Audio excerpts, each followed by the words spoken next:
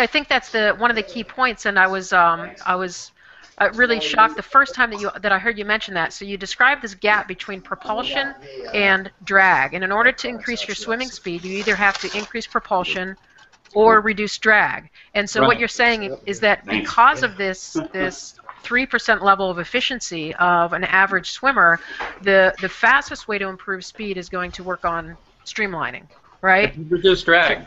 Reduce drag, right? Yeah. Yeah. I mean, the thing is, and here's I think the key point is most people when they're in the pool, what are they doing? They're looking at the pace clock and they're trying to make that number go down. And how do they do that? Well, instinctively they just pull and kick harder. I mean, our instincts are what drive us. So what I'm saying is you have to be rational and mindful about how you go about this and think about the fact that a reduction in drag is going to lower that number on the pace clock, but there's going to be a lot less energy cost if you go that way. Now, just to play devil's advocate a little bit, surely this doesn't apply to already skilled swimmers. Why not? Or does it? Why not? All right, so I think I'm probably about 8% efficient. All right, a world-class swimmer is 9% efficient, but I'm 63 years old, so I'm elite in my age group. I can't swim at those speeds. Right, but I think I'm at about 8% efficient, and I'm still learning. Subtle ways to reduce my drag, and I think it's worthwhile. So I don't think you ever run out of opportunities for learning how to be a more efficient swimmer. I think that's a lifelong thing, no matter how long you swim. And along the way, while you're in the pool, focusing on ways to reduce drag, the training that you need comes along for the ride. And I think that's one of the most exciting things is that the way I put it is training happens. Yeah.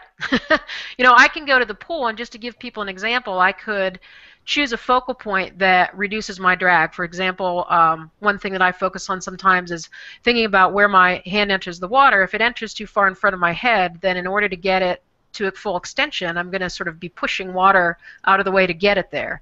If I enter it in a better space to move directly to extension without a lot of movement under the water, I'm improving my streamlining. Now, if I use that focal point while I'm swimming against the clock and trying to improve my speed without adding extra strokes, all while thinking about that focal point, that's a really strong example of how I'm not only focusing on my attention during the swim, but I'm also improving my motor neural connection to that movement, and at the same time my heart rate is getting up and I'm getting those heartbeats and those muscular aerobic enzymes taking place that's going to make me stronger in the places where I need to be stronger and not in places where I don't need it. Exactly. As you go faster, without question the metabolic cost increases, so that training happens, all right? But it won't increase nearly as much as if you were doing it by bulling your way through the water, and you're just practicing something that will never get you through a triathlon. So why practice something you don't want to use in the race? Mike, you had an interesting comment during our rehearsal about how much efficiency can vary between two athletes moving at the same speed in each of the three legs of triathlon. And I think you alluded to this earlier, but tell us a little more about that. Well, Terry mentioned 3%, 8%, 9%, and so you can see people swimming the same speeds, their oxygen costs could vary by as much as 2 or 3-fold.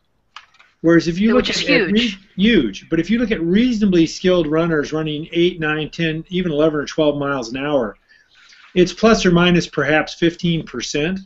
And with cycling, it's probably even less, maybe plus or minus 10%.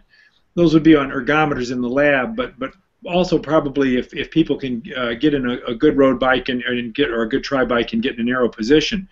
So I think to amplify what Terry said, the goal in swimming should be to go faster at the same oxygen cost.